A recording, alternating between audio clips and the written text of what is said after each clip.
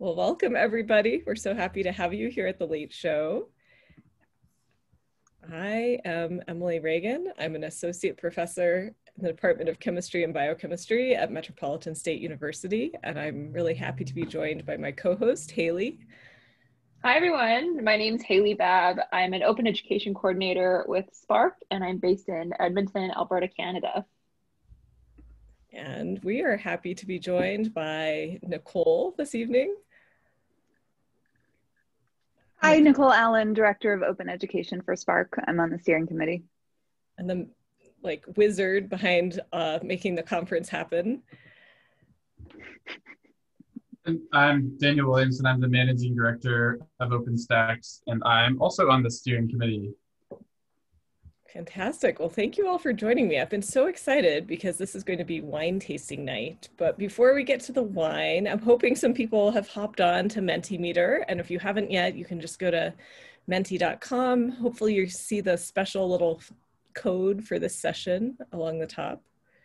And let's see, how are you feeling? I don't see the code. You don't see the code? Hover over the top and see if the code will come up. Let's see. Or go back one. Let's go back a slide. I'll type it in the chat. There we go. There it is. So yeah, thank you, Haley. So sorry for that. I'll get it in the chat. You can get signed up here right now. Okay, are you good, Haley? Yep. So 2347859 is going to be our code today. Fantastic.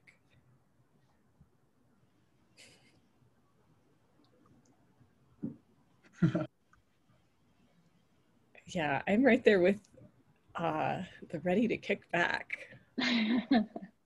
Sounds like about where we're at in this conference. So we've enjoyed 4 full days. I mean, this has been a really awesome, inspiring marathon of a conference. I like the confused pug. That's about where I'm at. The brain is full. Okay, well, let's move forward. And if you're willing, throw in a word from today. Where are you at?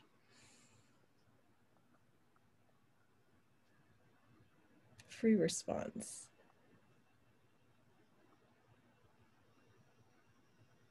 Wine. Wine.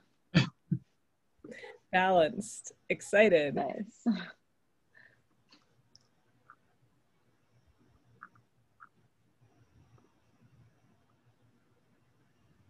Challenged.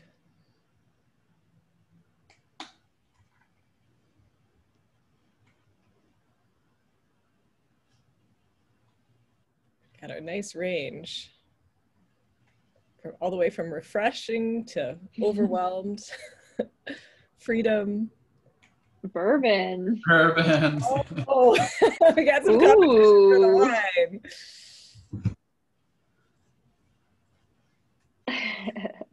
Fantastic. Okay, and then our last Menti question here is, what is a highlight? I mean, ideally from today, but really anything that's coming to mind from this whole conference.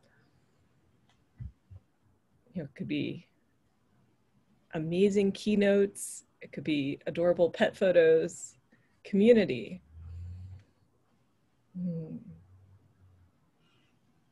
I've really appreciated how our plenary speakers have been willing to come to tea times and other interactive sessions with us. This has really felt rich to me. That's been fantastic. Yeah, so Jesse Lohr and Land Back, amazing keynotes, growth mindset in so many areas of open. That's so true. I just feel like my boundaries are being pushed in all sorts of directions. Yeah, understanding OER on a deeper level. The keynotes were, in fact, amazing. I absolutely agree. Every single day has been fantastic in its own way. Yes, and I'm right there with you with the pets of open ed. People are loving the Discord. That's great. Okay, well, I'm going to move us forward because we have a lot of wines to get through. So I want to really thank Nicole and Daniel for being willing to do this today. And I think this is kind of a ridiculous picture. So these are the wines that Nicole has selected, and I know Daniel has like a Google document that we can throw into the chat if someone's willing to do that with some documentation about what he's going to share with us. And am I starting? I think I'm starting, right? Yeah, why don't you go for it? Would you like me to stop sharing my screen, you all? Yeah. Done with the we're just talking now. Yeah, okay. Amanda, it's not an intense document, I promise you. It's just exciting. Okay. I have to tell you all my kind of wine genesis, and I'll be quick. I am not a wine snob. I'm looking at Nicole to make sure she agrees with me. I think she's not looking at you on purpose. I am. Sorry, I was telling nerd. Haley to watch The Waiting Room. Okay.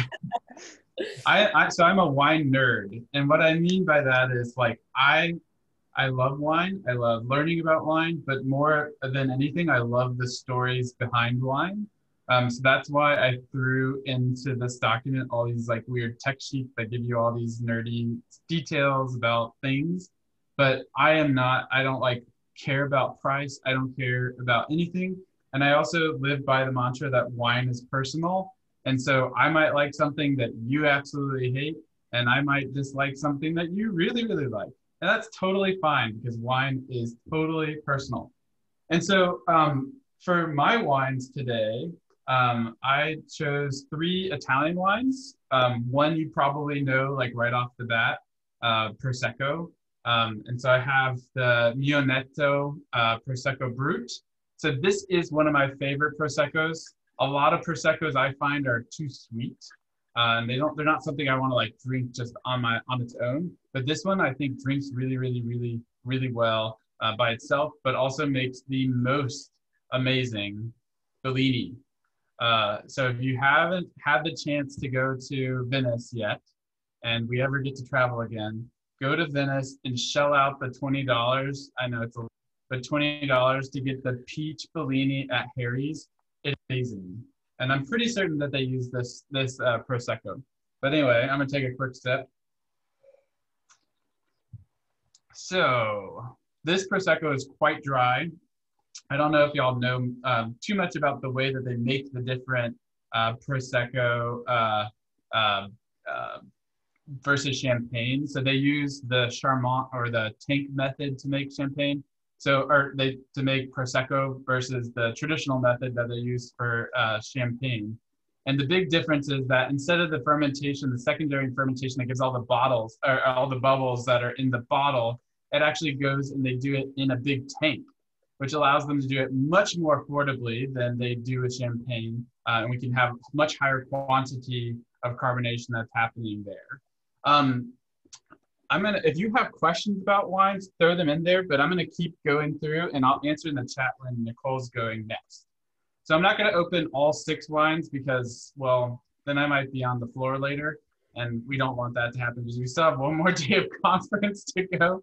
But my next wine is a Barbera, and I think I probably can't see it very well, but you can see it in the document I shared. So one of the most famous winemaking regions in Italy is Alba, or Piemonte, up in the northwestern portion of Italy. And first of all, this place is like food mecca. It is absolutely incredible. They have all these truffles everywhere. They're home of the slow food, so they just have just killer, amazing kind of farm to table foods. Everybody there, when you talk about wine in Italy, the top 2 wines that come to people's minds, if they're like wine snobs or wine nerds like me, are Barolo and Barbaresco, the king and queen of wine. They're both made from Nebbiolo grapes. But what they don't tell you is these super expensive wines in the region that they're grown, the people who are growing those grapes drink Barbera. They drink Barbera and they drink Dolcetto. And Barbera is a less noble grape, but still amazing. So Barbera is known for having kind of tart cherry flavors, licorice, maybe some blackberry, and dried herbs. It's kind of medium-bodied red wine, and then as opposed to some of the bigger, more noble grapes like the Nebbiolo. So that's that wine. If you haven't tasted Barbera, go out to the store, pick yourself up a bottle. The one I shared is really, really good, and actually you can get it for quite a good price. I think I got this bottle for about $10, but to me, it drinks like a $40 bottle. Okay, so my next wine We is need to go back and forth, Daniel. We got to go back and forth because I thought we were gonna do regions and then switch over to Nicole. Okay, but you Sorry, really, I've been texting Emily where like we can't have a drink until we get our turn. I want to drink the wine. We're dying here. Okay, I can pause. Should I pause? Go to you, Nicole? No, it's okay. Just do it. All right, I'll quickly. finish this one and then I'll be done, and then you can drink away. Or you can just keep drinking. Okay, so I just got in trouble on camera, which is so sad. Anyway, this wine is so good. I have a tiny little bottle. It's a Brunello di Montalcino. So everybody's heard of Chianti, right? Everybody knows Chianti. Well, not everybody, but a lot of people know Chianti is made from Sangiovese grapes. Okay, Sangiovese grapes are also what make up Brunello di Montalcino. So they're just a bunch of different, it's just a bunch of different wines that are called the same thing, basically named after the city they're in. So that's where Montalcino is. To me, Brunellos drink like Chianti, but on steroids. They usually don't drink Brunellos until they're like probably 5, at least maybe 10 years old. So this is a real baby. The thing I love about Brunellos are they're earthy. They have a lot of flavors like leather, which is kind of nerdy, I think. Leather, clay pot, maybe a little bit of mushroom, which is kind of that old world style. I'm looking at Maya to see if she's shaking her head because I think she lives somewhere around there at one point. But to me, it is a great bone dry, full-bodied wine. Has incredible ageability, and right now they're out of vogue. So Brunellos are not super hot right now in the wine drinking world, so you can actually get them much more affordably than say the Super Tuscans or the Barolos or the Barbarescos. And so it's something that I've been kind of stocking up on and just holding on to because now I know in the future they're going to come back into vogue, and then maybe I can sell them or I'll just enjoy them. Who knows? All right, Nicole, your turn. Go ahead. Sorry.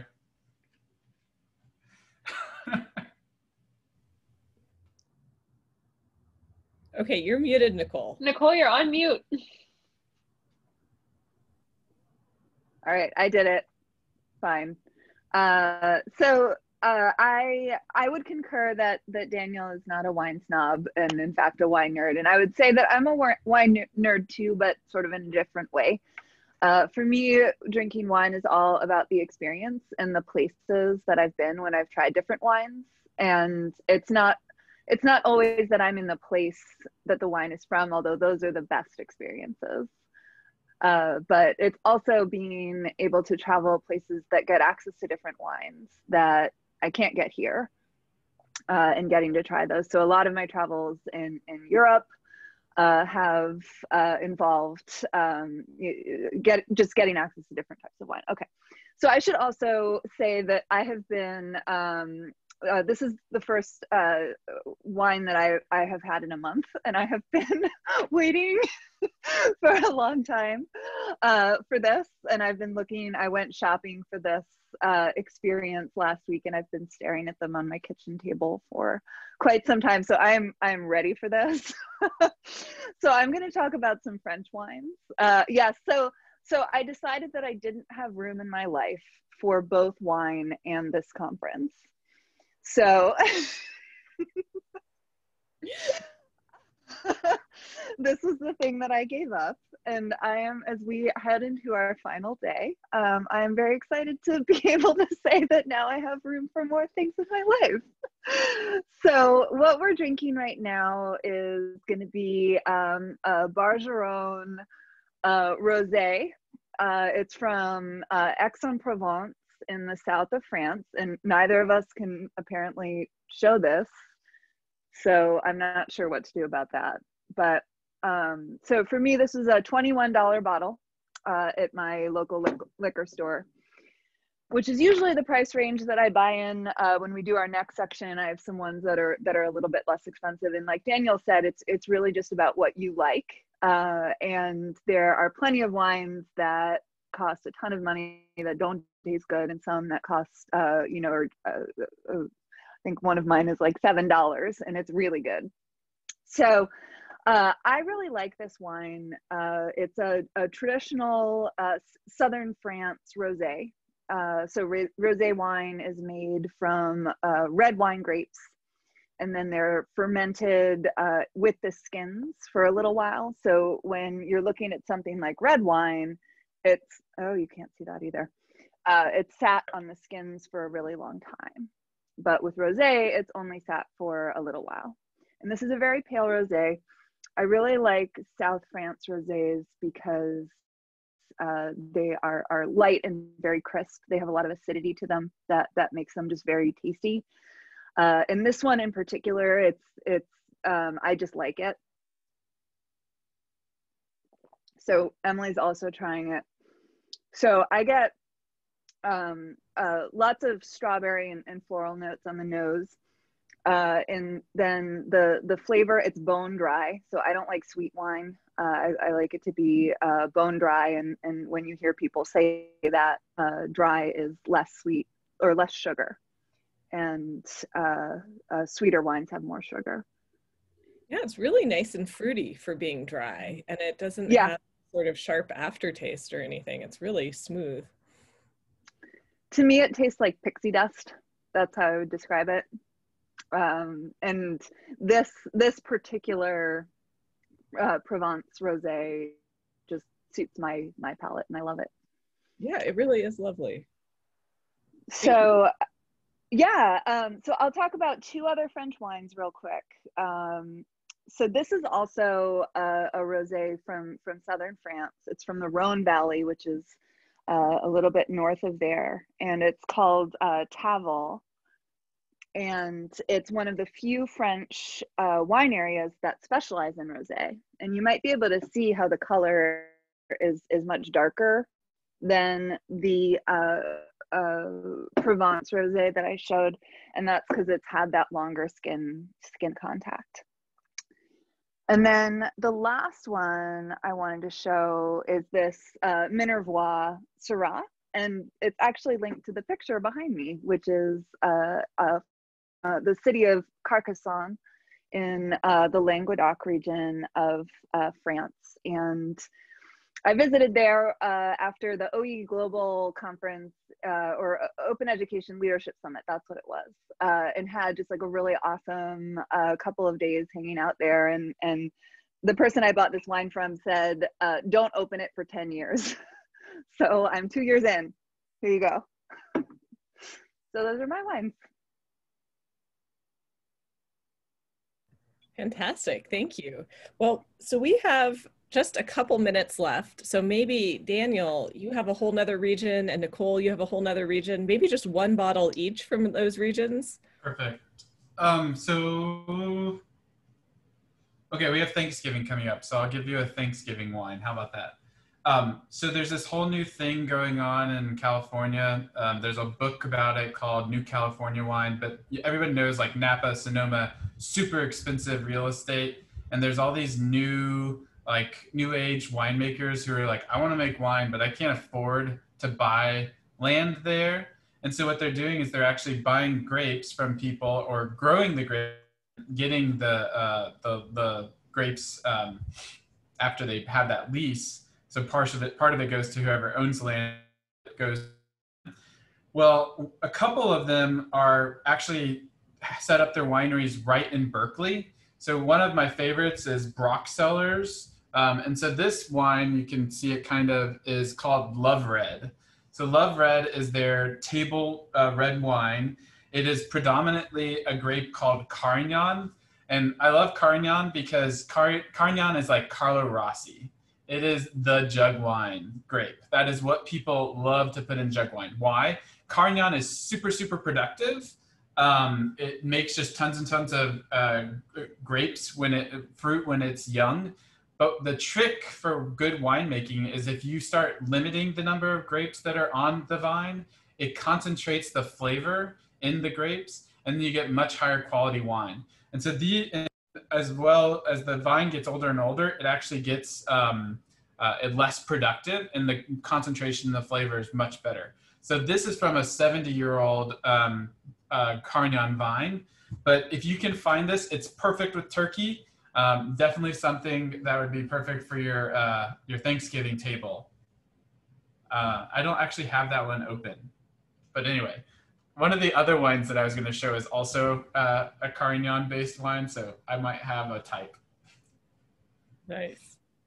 And then Nicole, you want to show us one last wine, and then we'll do just a quick overview of what's up tomorrow. Okay, and you're muted.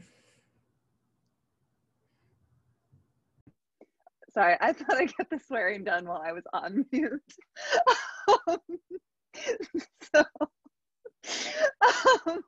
So this is the wine that I actually opened, but I'm not going to talk about it. But it's really good. See the show notes. What I'm actually going to talk about is Vinho Verde. And I'm not sure if you've heard of this. Some of you may have heard of it. It's actually become more popular. You'll see it on menus. But it's from Portugal. So it's wine where the grapes are picked kind of young, and it's semi-dry and lightly effervescent. And it's just like a super refreshing, just tasty drink to have on, particularly like a hot day. It's just very easy to sip and drink, and it's like uber cheap. This bottle was $7.50. So highly recommended. It's like a fun thing to bring to a barbecue, or anything that you're doing in warmer weather. Emily, you're on mute. So glad to learn about the Vinho Verde. I'm not gonna open it, but I have one, so I'm so excited to try it now. We're twinning. Emily and I are twinning. We have the same wine. Yes. I forgot to tell everybody, I brought cheese. And like, honestly, all I have been thinking about was wine. So this is my version of wine and cheese. So not quite Cheetos, but cheese ball. Oh, this is the platonic form. Like I'm with the people. I'm on Team Puffy, but I'm cheese balls all the way. You can only get them in like Florida. Yeah. I made that point actually, that cheese balls are very different than the crunchy ones or the long puffy ones. Yeah, no, I would contend that these are the platonic form of the cheesy snack. And I believe I am on record saying that Cheetos are the platonic form of human food, the pinnacle of human achievement. So for anyone who's curious, these are Nicole's wines that she selected, including the one we tasted and the Vinho Verde. Okay, well, so I'm gonna turn it over to Haley just to wrap us up. Sure. Well, I just want to say next year, if we do a tasting, I'd like to volunteer to lead a Cheeto tasting. I feel like that's my area of expertise. Seriously, we need to do that. An important I'll happily take that on. And we'll prepare better and send it out. And people can get their own. That would be awesome.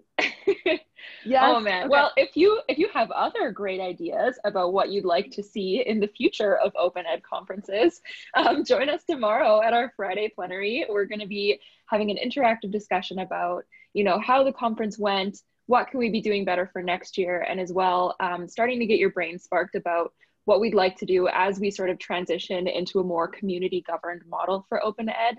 So start thinking about that tonight. Come prepared to have a little bit of a chat and an interactive session with us tomorrow. Okay, so social activities. So immediately after this, starting in like 3 minutes, is karaoke. So if you're feeling ready to sing, by all means, that's the place to be. Dare I say, this might be the highlight event of the conference, so don't miss it. Details should be in Schedule to access that. And then tomorrow we're going to be having a Spiral Journal tea time with Maha and Mia at 11:30 Eastern. As well as Friday afternoon Dungeons and Dragons from 2 to 5 Eastern. So lots happening, tons of opportunities to be social, make some new friends, or connect with some old ones. So yeah, we'd love to have you out. Great. Okay. And then tomorrow morning, oh, sorry, you go ahead, Emily. This is usually your part, but tomorrow's the last early show. Yes, so this was our very last late show, so thank you all for joining us. And our very last early show is tomorrow morning. So come join Amy Tan and Winnie and the whole crew. They have a lot of fun in the morning. And should we all bring our coffee mugs, Amy?